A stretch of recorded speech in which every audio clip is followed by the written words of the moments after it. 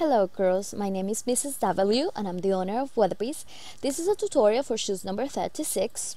The first thing you want to do, you want to open the box and transfer to inventory. If you get a folder, then it's the same thing. You have all your items inside the folder.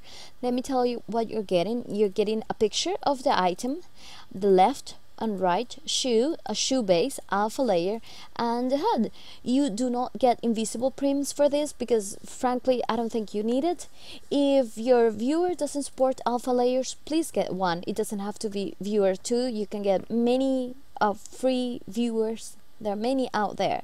So if you don't want to get one a viewer that support alpha layers, you can just send me an IM and I will gladly give you a refund for your money, or you could try some invisible prims from your own collection. But I would suggest you get a viewer that supports alpha layers. That would be the best thing you can do. So as you can see, I put on the left and the right shoe, the shoe base and the alpha layer. Let's wait until it loads. Okay, now you can see the shoes. They fit me right because I made them for my own shape, but you can modify them. You can modify them with the hood. I'm just gonna put the hood on. Oh jeez, I don't know what happened to my shoes, but anyway, so you can change the size and the shape, I mean the size of the hood right here. I'm sorry. If you click right click, edit, you can move the HUD anywhere where you want in your screen. You can make it smaller, right? Just press shift control and you can make it smaller, just like any other item in Second Life. There you go. Or you can move it or whatever.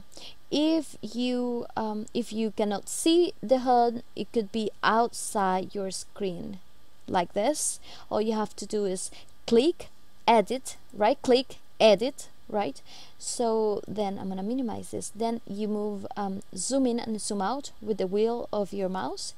Put it in your screen and back. I mean, sorry, this way, right there. So I'm gonna close, edit. You can change the color of your skin right here if you want some funky blues or pinks, whatever you want. On this side you have a predetermined skin tones. You can go from very light to very dark. I would suggest you find the one that suits your skin tone best, and then for in my case would be, I think, this one. This one maybe. And then on this end you can make it darker, lighter. So just pick one and then make it a bit darker or lighter depending on what you want. On this end right here you get the nail color, although you cannot see them very well. They are nails in the shoes right there. So if you want to go an extra mile and be really flirty, you can change the color of your nails. Also, you got a ring and this button right here. Let me show you what they are. On this end, sorry, this shoe, right here, you got this little thingy here. So if you don't like it, you can just take it off and take it off right here, or put it on, whatever you like. And you have a toe ring right here. You can press here and it appears, or you can take it off. It has a very cute effect. Oh, what's wrong with me today? Jesus. Anyways, well, you can resize the shoe. You can make it smaller or bigger.